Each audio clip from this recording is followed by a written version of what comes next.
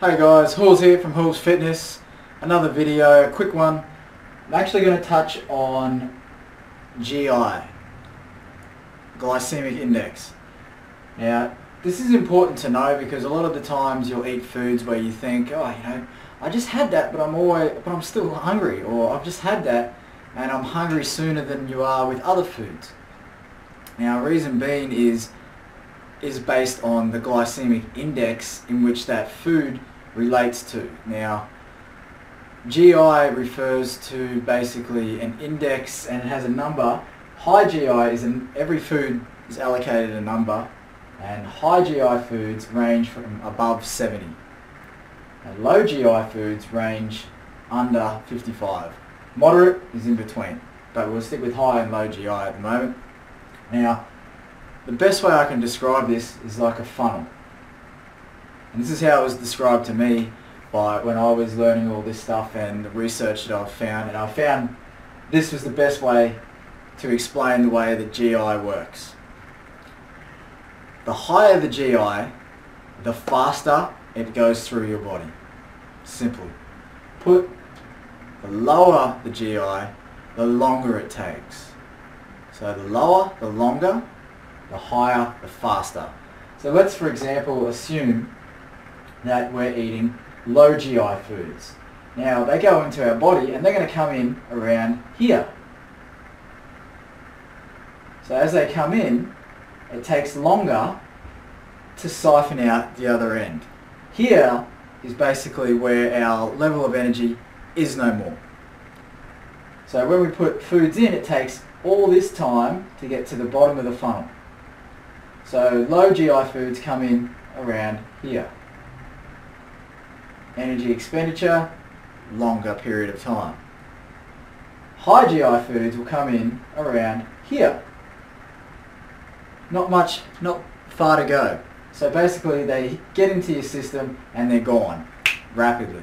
The higher the GI, the faster your body expends that energy. That's basically high GI and low GI. Now, high GI foods consist of basically processed foods, or things like fast food, simple sugars, simple carbs, so like your sugars, refined sugars, white bread and white rice, both because they've been processed. And a lot of the times the higher the GI foods will be of the processed kind. Now, on the other spectrum, you've got low GI foods like sweet potato, brown rice, lentils, or non-processed foods. You can find GI indexes glycemic index indexes. You can find GI lists online, and you can find where your foods sit and basically where they come in to this funnel. So as you can see, the low GI foods come in up here, and the high GI foods come in down here, and they'll come in at certain levels like a funnel. So let's have a look at brown rice, for example. The difference between brown rice and white rice, and people say, oh, you got to have brown rice. The only reason that's better is because you feel fuller for longer. So it's not like a magic food over white rice. When you think about it, white rice has just been processed more. It doesn't have the husk on it, whereas brown rice does. Your body takes longer to break the husk to get inside, to get basically what white rice is from when you buy it as white rice.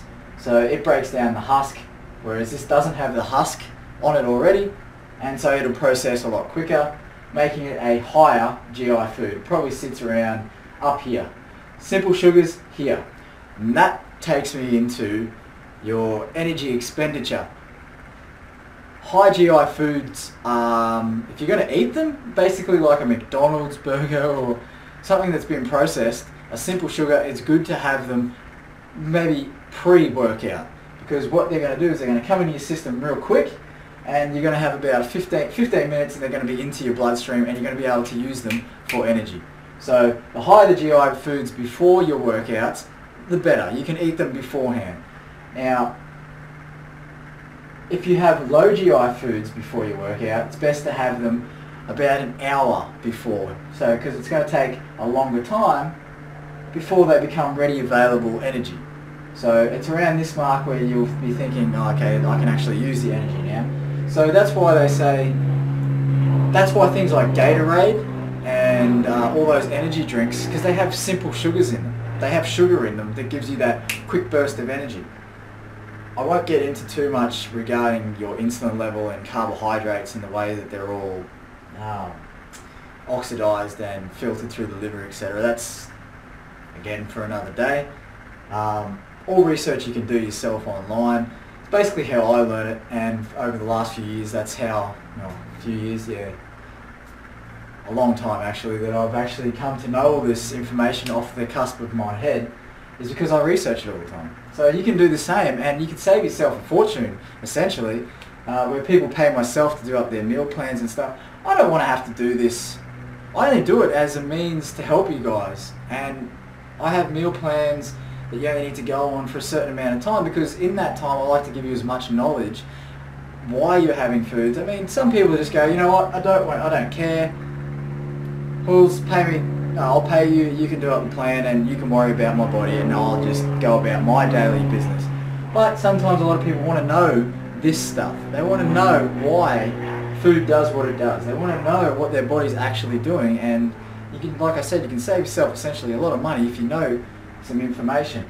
So again, touching on high GI, the higher the GI, the faster you can use that energy. The lower the GI, the slower it takes to go through your bloodstream and the longer it takes to break down, and the fuller you feel. So when they push low GI foods, it's because you feel fuller for longer. And generally they're non-processed foods, so white rice over brown rice, well, you wouldn't, because white rice is a higher, unless you wanted a quicker energy release, you'd go for the white rice. But brown rice over white rice because you feel fuller for longer. Brown bread over white bread for the same reason. Now, multigrain breads, they have, obviously they've got whole grains in them, so they're going to take a lot longer to break down. So they're a lower GI. Does that all start to make sense? Low GI comes in here. It takes a lot longer to get to here than high GI foods that come in here. So here is where you'd have your juices, your sugars, your basically anything that is processed to the point where it's just going to be quick releasing. I don't know how else to simplify it, guys. That's high GI and low GI. Now these are GI, meaning glycemic index. Foods also have numbers that are called a glycemic load. Now that means how fast, again, it goes through your body, but that's touching on something else. You can go and research glycemic loads as well. A lot of the times, now I was watching a Nick Wright bodybuilding video the other day. Shout out to Nick Wright. I doubt that he watches my videos, but I still like to make reference to those that I watch as well. So Nick Wright bodybuilding, he basically said, GI foods are all bullshit because of what videos you may have seen in mine before. You basically want to hit your calories for the day, and you don't have to worry about GI food. So that's why a glycemic index, it's not so much bullshit as it is, you don't really need to know, but it's nice to know that the lower the GI, the slower that it goes through your body. And I think Nick Wright was saying that he's very susceptible to carbs in the way that he cycles through them pretty quickly. So he likes to eat, he can eat higher GI foods because he cycles through them a lot quicker, so he doesn't have the excess bloat that goes with him, because you hold on to water, the more da-da-da-da-da, making him look fluffy Nick. Anyway, great. If you want to check it out, I've got him on my list of videos to watch. Nick Wright bodybuilding. I have others that I watch too. If you want to know what they are, just ask, comment below, and I'll link them. They're all, I don't know if it's this side or if it's this side here, but they're all listed, the ones that I subscribe to anyway. But yeah, so just keep that in mind, guys. High GI foods, the faster they come in, the faster they go out.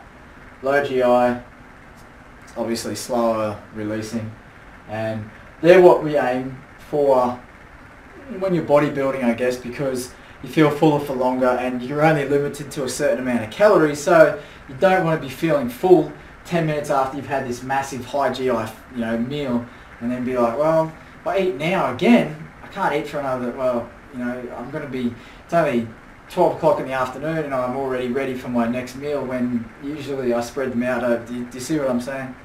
So yeah, I aim for low GI foods, that way I'm fuller for longer, and basically I can use the energy over a period of time and it's just not come and gone. So if you ever eat McDonald's and you wonder that you're hungry 5 minutes later, that's why. Because they're high GI foods and they come in here, energy expenditure gone. Whereas when you have healthier, fuller meals, they're low GI foods generally, and they come in up here, so you feel fuller for longer. Thanks guys, have a great day, and as usual, don't forget to comment and subscribe. Any questions, down below, and I'll get back at you. See you later.